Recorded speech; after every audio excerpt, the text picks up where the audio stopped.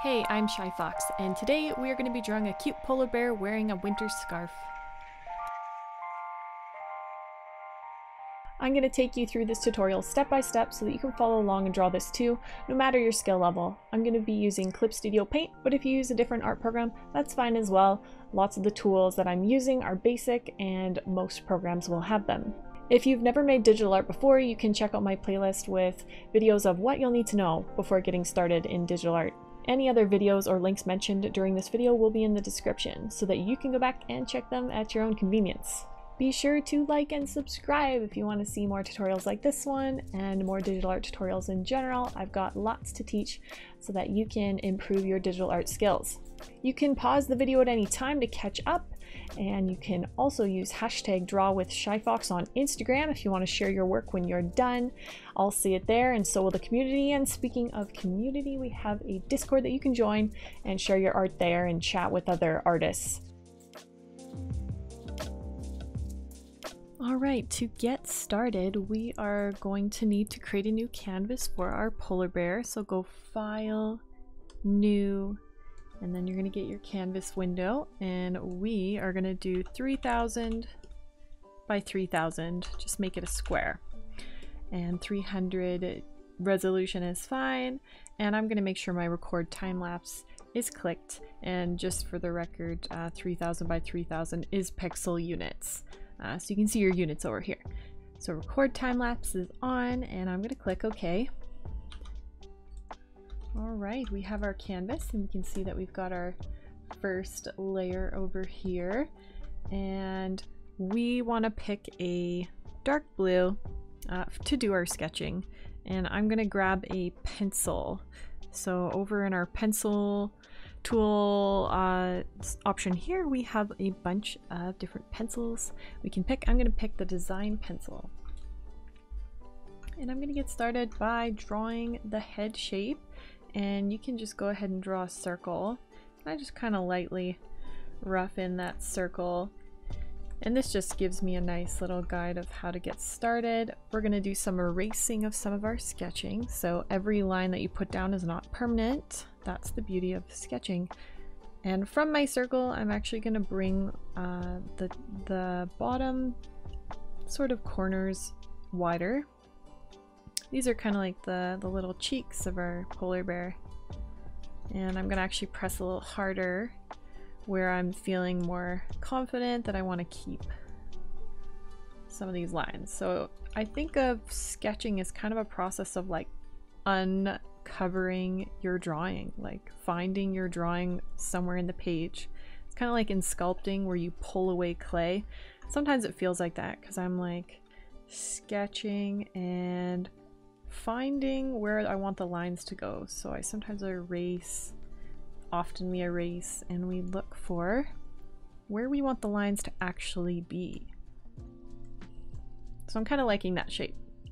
And then the top of the head is just rounded, and that's it. And I'm going to leave a little bit of space for some ears, and I want our ears to be not too small.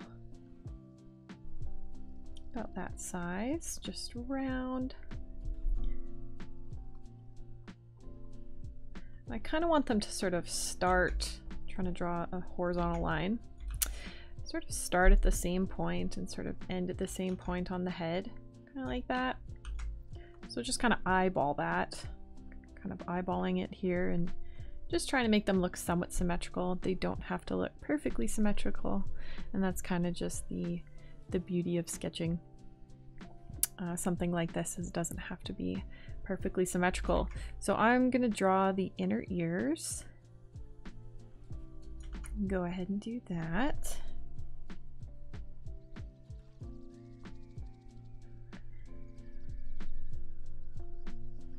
I don't see anything wrong with drawing in this case for kind of a cartoony style.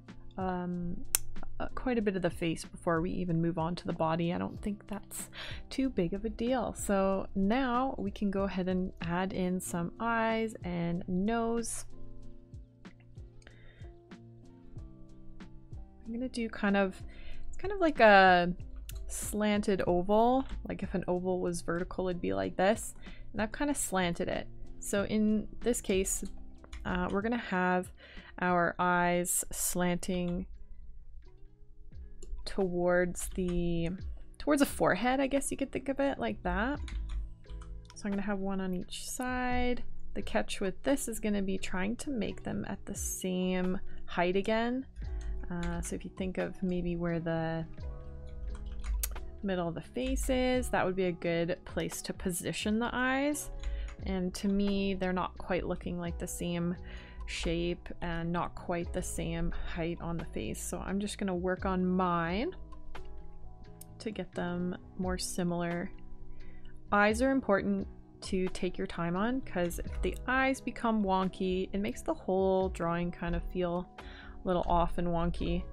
I'm just gonna, I like to take a brush and just kind of like paint these in a little bit. These are just gonna be solidly painted anyway, later when we get to that point. These are starting to look more similar, and again, this is just a sketch. It's important to get your sketch looking as good as you can, but it's not gonna be the end of the world if it's not perfect, so no need to try and like perfect, but just get it to a point where it's like, I can envision where I'm going with this. And now I'm actually just erasing in these highlights. I'm just taking an eraser and just erasing 2 major highlights and then 2 kind of minor ones. And that's all we're gonna do for our sketch. We'll do more fancy things with eyes when we actually get to the coloring piece of the whole thing. Let's add a nose. The nose should be kind of oval-like and wide. That's all we want with that. And then we'll do a little 3 shape, or W shape is probably the better way to explain this. W shape mouth just below the nose, and there should be some decent space between the bottom of the mouth and the chin. If not, that's okay. If you're drawing this in a way, you can select and pick it up and move it around. That's always a useful tip. I often find myself doing that. If you don't know how to do that, find your lasso tool, select the part you want to select, and then once you've selected it, you can find the edit, transform, and then there's things like scale, rotate, distort. Free transforms probably the one to go with, and then there's settings like mode where you can change these again. But free transforms are usually pretty useful because then you can like skew it. I use that too. So if that's going to help you better position your features, or maybe your features are like too small or too big and you want to change them. So now's a good time to fix them up. And just because it's cute, I'm going to add a little bit of hair. I guess fur. This is a polar bear. Fur? Little pieces of fur kind of at the top of the head. I think that looks cute. For the scarf, just below the bear's head, we are going to do kind of a shape that follows the chin line. So it kind of bumps out like that on one side, bumps out like that, and we kind of have curvy corners as it goes around. And instead of it just flat on these sides, we're actually going to have it go in like that and out to give a sense of like fabric. So on this side, we'll do it again. Just follow the line in, and then to connect it, you're just doing that. So it might help to then erase the line that we don't need.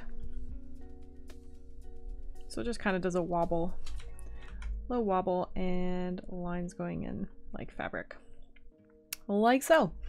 And we are going to add shape like that for the scarf, sticking out on the one side and a little one here, kind of overlapping a bit. And then we're going to want 4 or 5 of these on each of our tips of the scarf.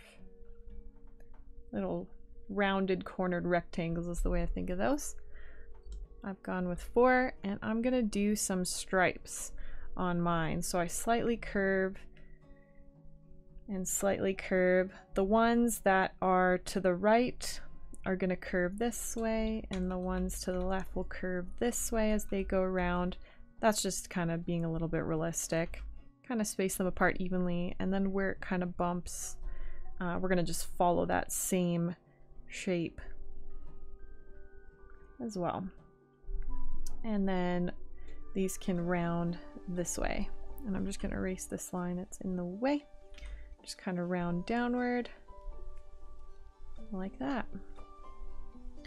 Scarf part is done.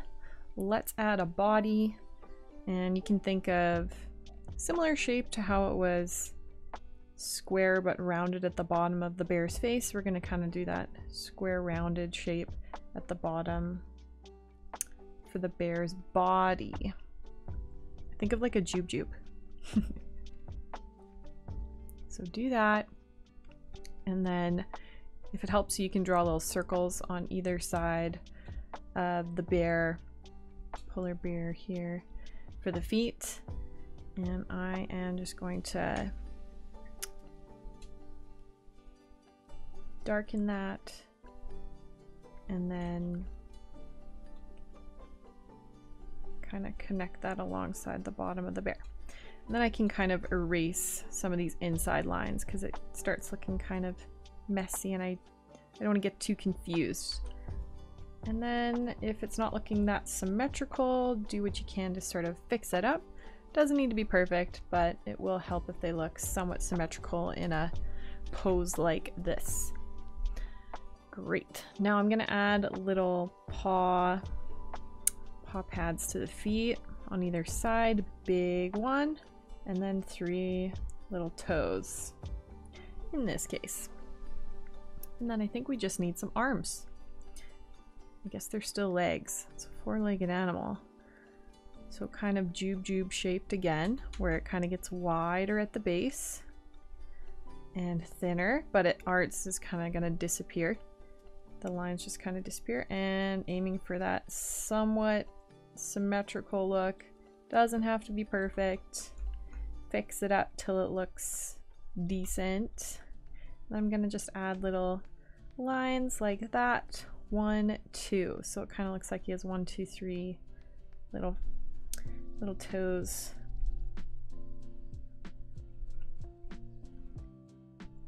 And I'm just kind of darkening and sketching till it looks kind of the way I like.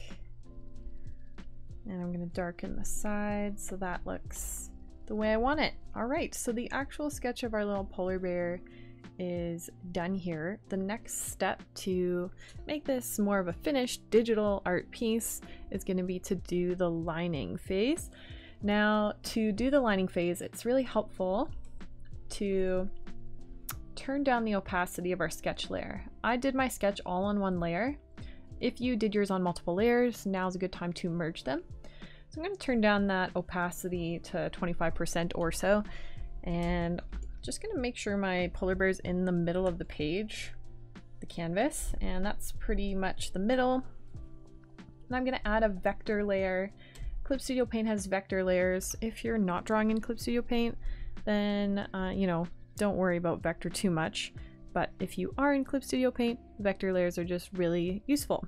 So find yourself the G pen or some other pen, or any, I guess any brush can work for a pen. So find one you like and find a sort of a thickness you like. I'm gonna do not too thick, but something that looks kind of like that. And I'm just gonna go around and line the whole thing. If you're having trouble with lining, I've done quite a few tutorials on Lineart. So I will make a playlist and put it in the top right corner specifically on Lineart so that you can get some help with that. And this will be Clip Studio Paint help specifically, because Lineart's not easy, getting those stable, clean lines as we call them.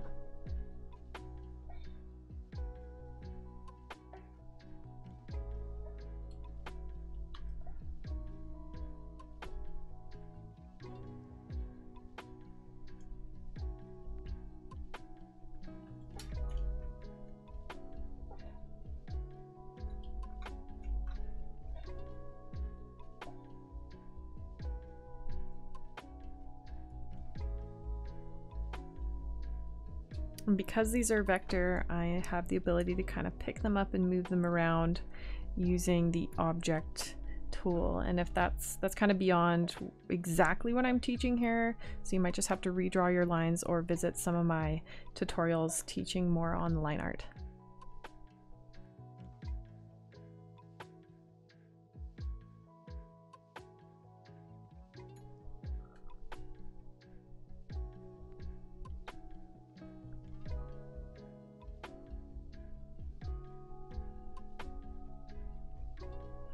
Don't worry if you're not going as fast as me at your Lineart. It takes a lot of practice to get quite a bit faster at the whole Lineart thing.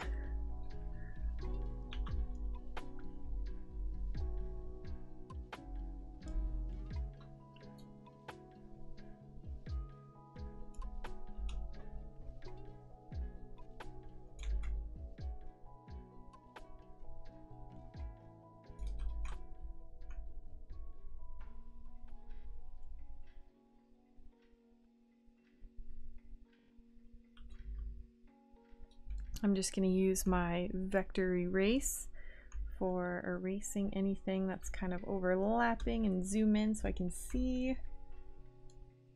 There we go.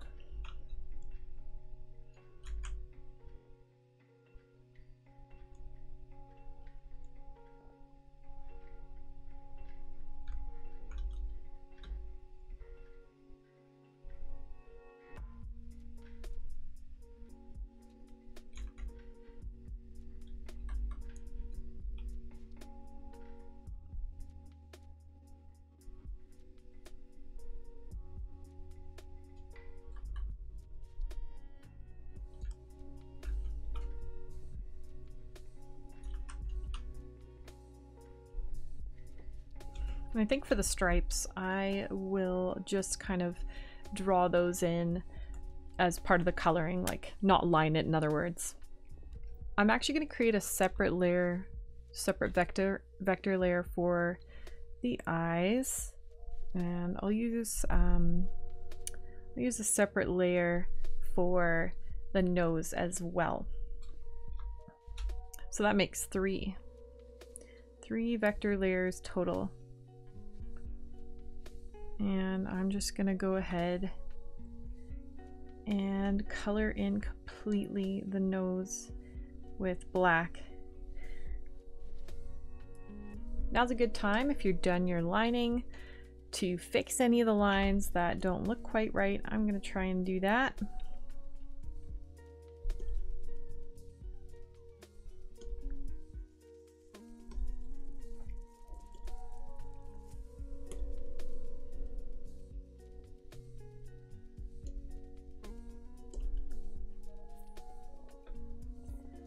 And with the eyes, I'm going to fill them in as well.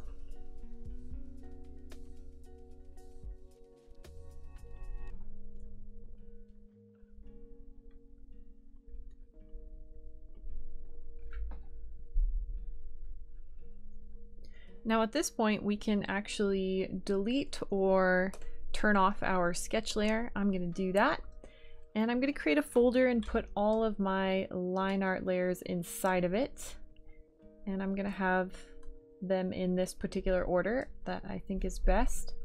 And I'm going to set my folder to set as reference layer. So the little lighthouse button here, that's going to make our coloring job much easier. And we're going to start that coloring job right now. Let's create a new folder that is underneath our Lineart folder. And for simplicity, maybe I'm going to assign the Lineart folder to red and the coloring folder to orange, so you can kind of see that. And I can, while I'm working, it just feels easier to look at. Create a new raster layer or just regular paper layer. Raster layer is what they're called. New layer inside your coloring folder, and it is inside of that. And you can find an off-white. I'm not going to use straight white, you could, but I'm just going to do a slightly off-white into the yellows. I guess think of like a creamy color.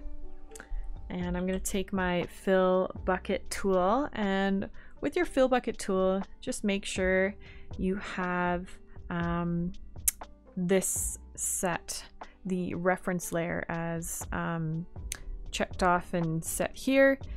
And you may need to mess with your close gap settings and your tolerance, but if you don't know how to do this part, don't worry too much about it. You can just color the way you usually color things in. Okay, and I've clicked inside of that, and I'm gonna just make a couple new a new layer, I guess, for each sort of color that I'm choosing. So I'm actually gonna use black. Am I gonna use black? I'm having second thoughts. What color do I want to use here? I'm gonna use yeah, I'm gonna use black for the inside of the ears and the toes. We can always change this, and you of course are free to choose a different color. And I'm going to make the scarf a blue color, and I'm just gonna fill those all in, and same with the ends. And you're probably wondering about the stripes. I'm going to make a new layer and clip it. This is the clip to layer below button. Clip it to the blue scarf layer, and I'm just going to find a lighter blue. And I know I'm not using my sketch here. I'm kind of okay with that. And I'm using a pen tool. Just the G pen is fine. Don't worry about the numbers that I've got with my G pen. And I'm just using the pen tool, and you might want to refer to your sketch to see how you did this, how you were planning to do this part. And there might be some touching of the layer below, so, or the parts of the scarves below, like these kind of overlap together. So just watch for that, and I'm just gonna be strategic about it in the way that I color. And same thing here.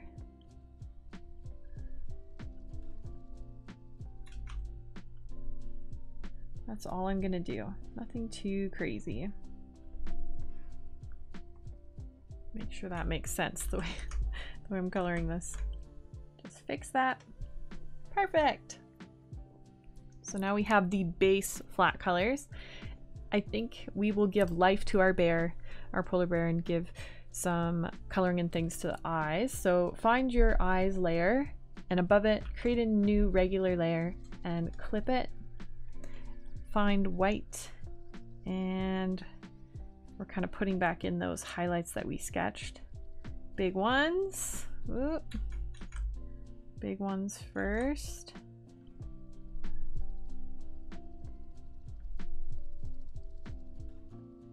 And then do your little ones next to it. Okay, and I'm gonna click back on the eyes layer and click new layer. Because the one above it was clipped, this one's automatically clipped, but basically we just have a clip layer below the white of the eyes, the white highlight. And I'm gonna find a brownish color and do a little bubble right about here. And that's just gonna go underneath. And I feel like we're gonna wanna turn down the opacity on this. So slide that down just to lighten that up. I guess darken it technically. Lighten the effect of the brown of the eyes. And I'm gonna do a new layer above all of that and clip it. So now we have a third clipped layer to the group. And I'm actually gonna use a layer mode, so where it says normal, I'm gonna pick glow. What am I doing? Add glow. Add glow, and I'm gonna find a warm goldy color. I'm gonna choose my airbrush. So just choose airbrush and soft. Don't worry about the numbers, just soft. And then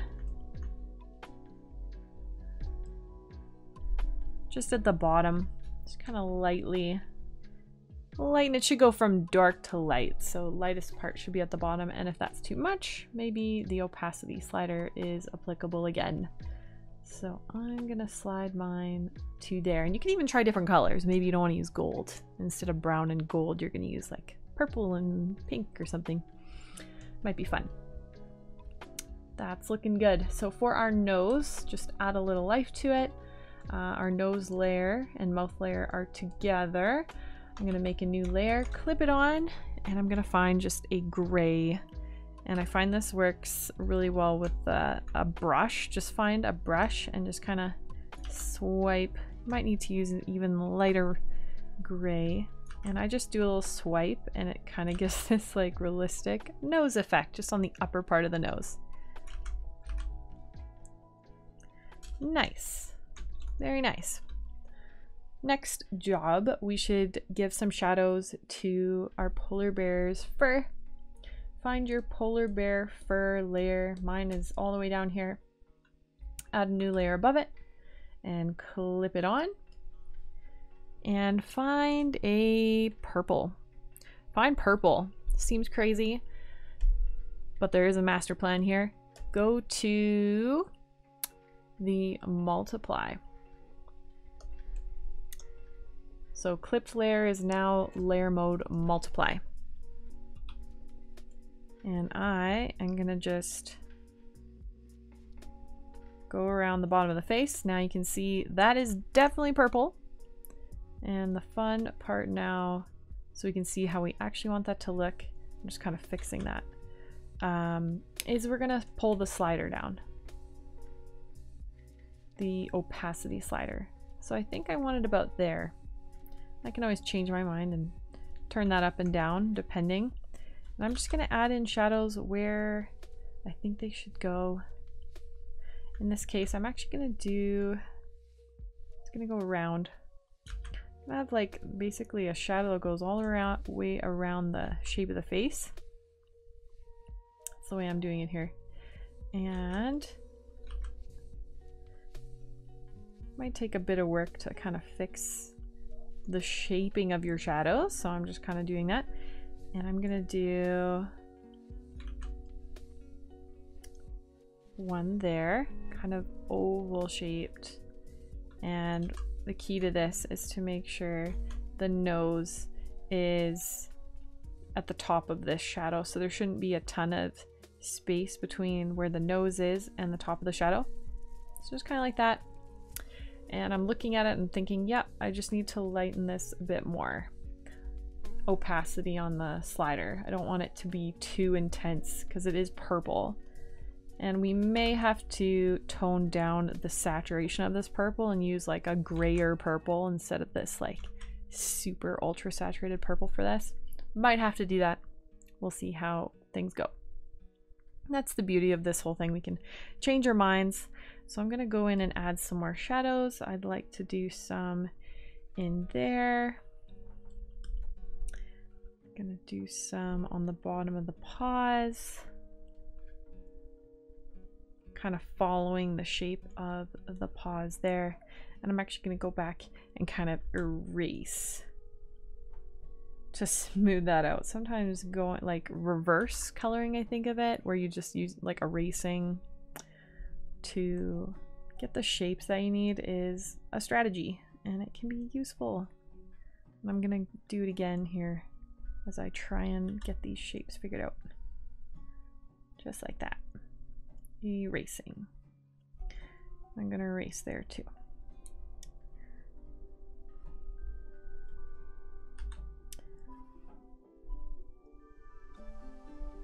And we should do a shadow that is sort of just around the base of the foot, and that kind of blocks in from where the arm is upward. And just beneath the scarf, I'm going to do a little shadow there, and following underneath the scarf, a whole shadow there, just all the way along. And on this side, we're going to follow the bottom of the foot, and we're going to have this little round shape like a U here to kind of block it off and section that in. And I don't know if I explained this part very well, but I did rounded kind of shapes connecting the ear shadows to the head shadows. So I'm gonna increase my opacity just so you can really see where these shadows ended up. Take a good look. Pause the video if you need to, and let's carry on. So I'm gonna put that back down there to that. And I'm looking at my creamy white fur back at this layer.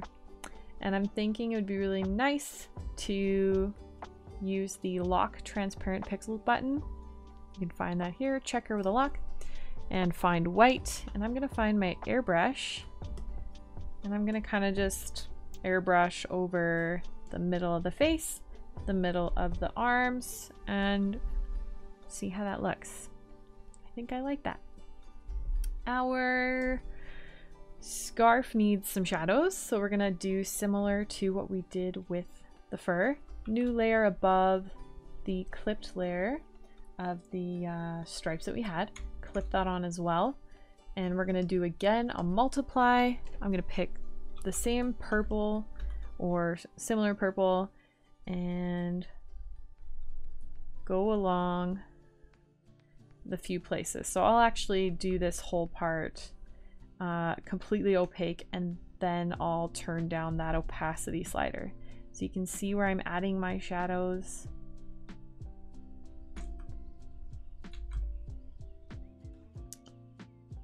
And I'm gonna even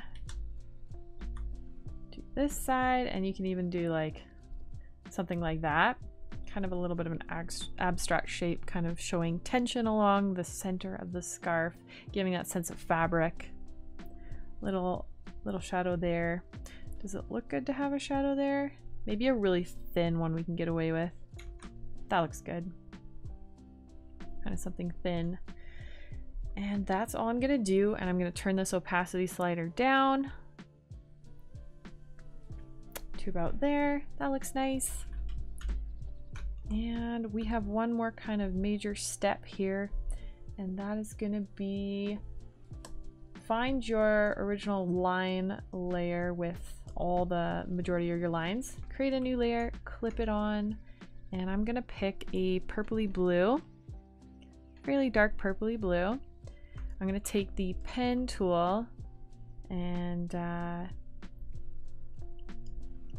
what I think will be really nice is if we color in all the inner lines this color. Not to be confused with anything that touches the outside of the canvas. So where the canvas meets, the transparency of the canvas meets our polar bear, though that's going to stay black. So that might be a little confusing at first, but you can sort of see how I'm doing it. So basically what it's going to be is our whole polar bear, except for not that part, the paws and stuff, how I've done that. There is some messiness to my drawing. Maybe yours will be a little bit nicer than mine, cleaner than mine. But yeah, there's going to be a black border basically around our whole polar bear. And I'm just kind of making all the inner lines. This is just like a style choice. You can leave your lines all black if you want to. But this is kind of an experiment. We're going to try this out. See how it looks. Leave those paw pads alone, and the bottom of the face. The mouth I'm going to leave alone too. I did put that on its own layer, and the insides of the ears on the polar bear I'm gonna leave alone. Yeah, I'm gonna do that, so that doesn't leave a whole lot left to fix.